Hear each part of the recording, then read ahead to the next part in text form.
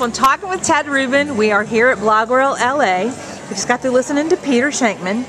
You know, one of the things that I'm going around and I'm talking to people about here this weekend, Ted, is what was one of your first fears when you were starting blogging that you needed to learn how to just get over?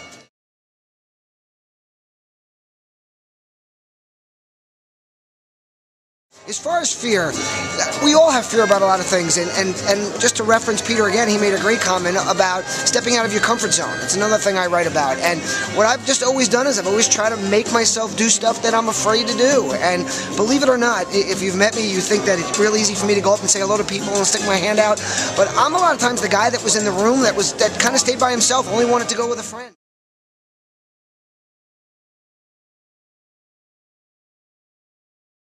I'm curious, have you ever read Think and Grow Rich?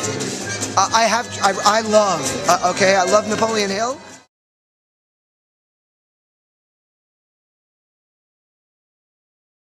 Things that you can't control, and I think where fear really comes from is things that we feel we can't control.